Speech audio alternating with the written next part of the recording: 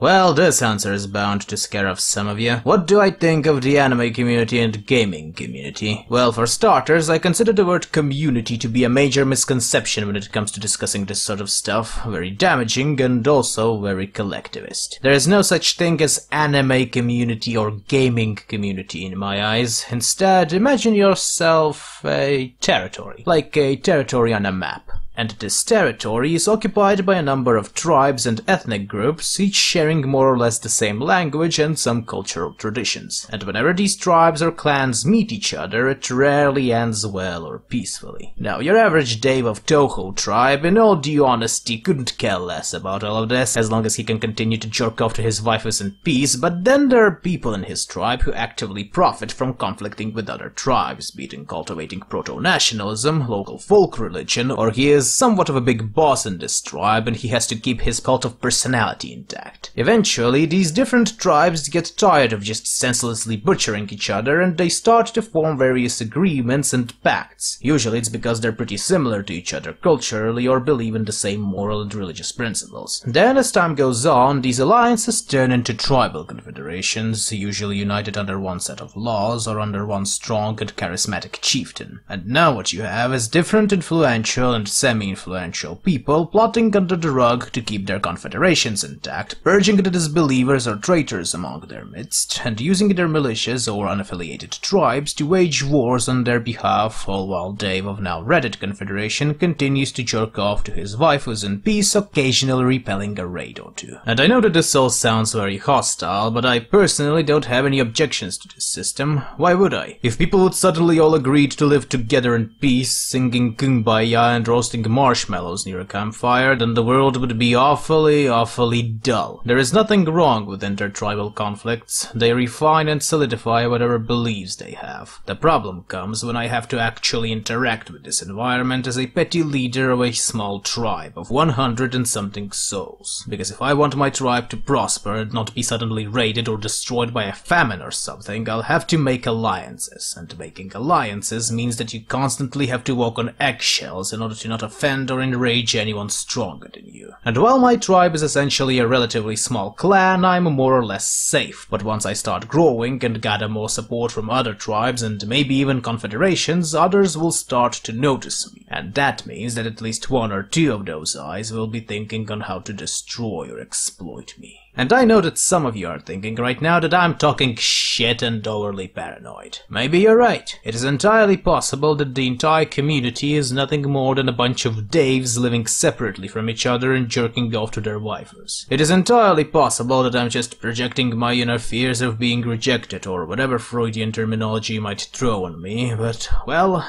not like it matters. I am here. I'm not planning to go anywhere, and whether I like it or not, I have to work in order to get my tribe stronger. And that means that I'll have to do things that will eventually haunt me in the future. Just part of life at this point. The coconut nut is a giant nut. If you eat too much, you get very fat. Now, the coconut nut is a big nut, but this delicious nut is not a nut.